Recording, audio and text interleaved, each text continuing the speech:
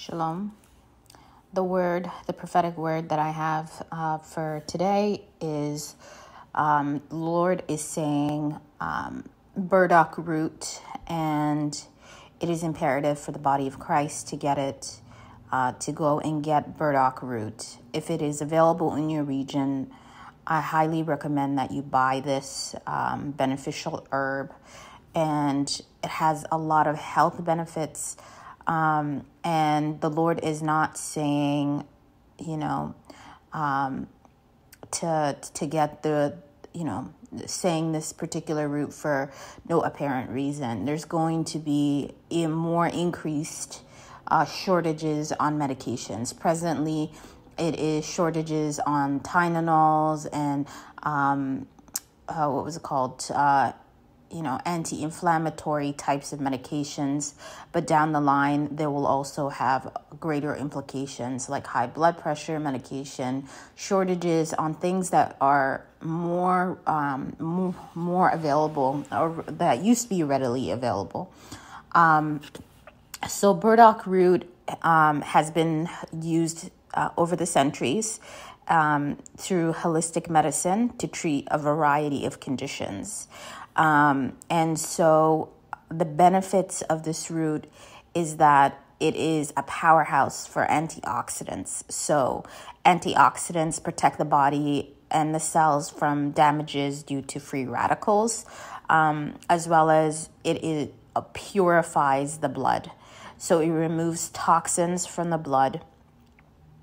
And there's been recent evidence that's been found that burdock root contains active ingredients in its root system that can remove toxins from the bloodstream.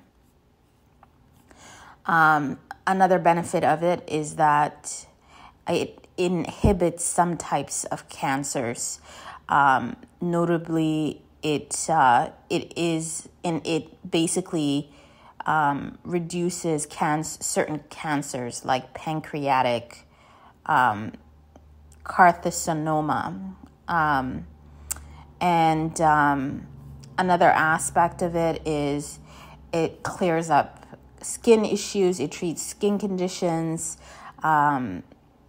It's an array of things. So this can come as you can steam the root, and you can drink it as a tea. You can have it added to your smoothies or drinks or in your coffee, just as the Lord was suggesting to me this evening. So you could have it in your coffee through the root being, dried, powdered, form. So I'll just leave it here. Last year he gave me a similar message, but it wasn't burdock root. It was about cloves. And at the time I didn't understand what cloves had to do with anything. Cloves are high in, basically they're an anti-microbial, benefit that it also treats. It's antiseptic. It also is a pain reliever. So the Lord is speaking because there are the works of evil is much greater in these times, and population management is on the high scale of the evils of this world at the present time. So I bid you goodwill and good health, and shalom.